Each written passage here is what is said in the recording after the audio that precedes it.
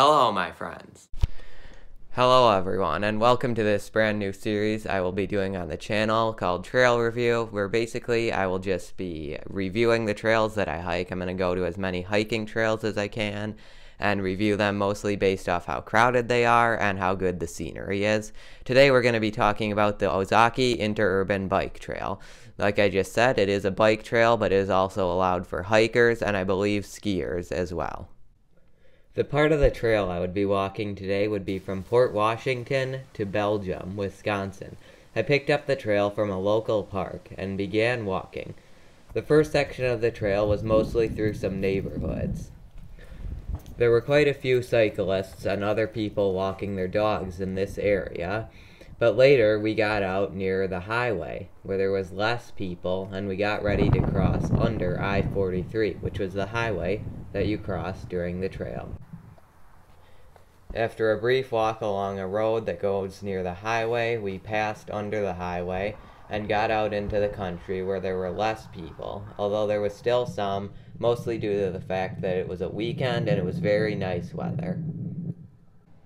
After crossing under the highway, we ended up in the small town of Nelsville, which is just north of Port Washington, and by that point we were out in the country with cornfields on all sides of us. There are not a ton of places to stop along the way, so we just ended up stopping right along the side of the road where there was a dry patch of grass. This was our first stop. We would end up stopping 2 more times to get food and water along the way.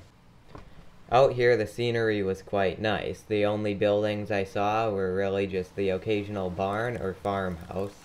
This picnic table was the only picnic table I found in one of the few rest stops along the way. Keep in mind that with these longer distances, these picnic tables and benches will be further apart. Because the trail, while hikers are allowed, it is more geared towards bikers who can cover a lot more ground.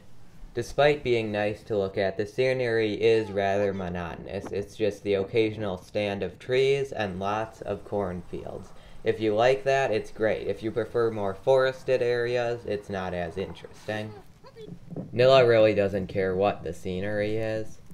There were a few farmhouses, but like I said before, not very many buildings along the way. Also, some roads to go across that were all very deserted. There were at least some short trees along most of the trail, and it was nice when you'd come across a forest in between all the cornfields.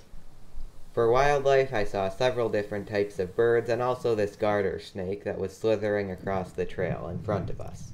Part of the trail goes along a railroad and a road, so all 3 of these paths will go just right along each other. We continued onward and the weather stayed nice. Then we stopped just 1 more time to get a bit more food and water before finally making it to Belgium.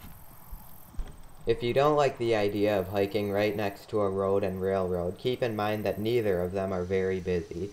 I saw very rarely cars on this road and never a train while hiking.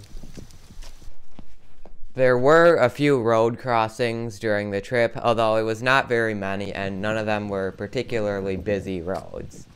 Honestly, there are as many bikes passing me on the trail as there was cars on this road. The scenery did change a little as we got near Belgium. We came across this forest that had a swamp in it as well.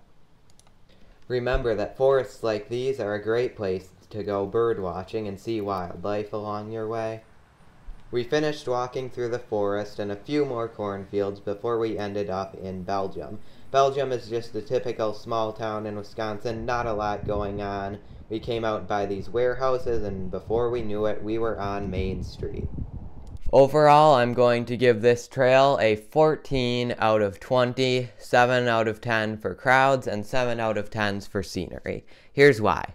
So there were some people, quite a few actually, out on the trails, and what made a lot more people come out was because it was Sunday and it was very nice out. Maybe go on a weekday and you'll have better luck with the amount of people you encounter on the trails. Personally, I'm going to give this one a 7 out of 10 for scenery. Like I said before, scenery is very subjective. Some people prefer forests, some people prefer mountains. I don't mind the cornfields. I've grown up around them all my life. and I find it quite nice actually. So I will give this a solid 7 out of 10 for scenery. So yeah, that's the video for today. Thank you so much for watching. I really appreciate it. Tell me down below what you think of the new series called Trail Review.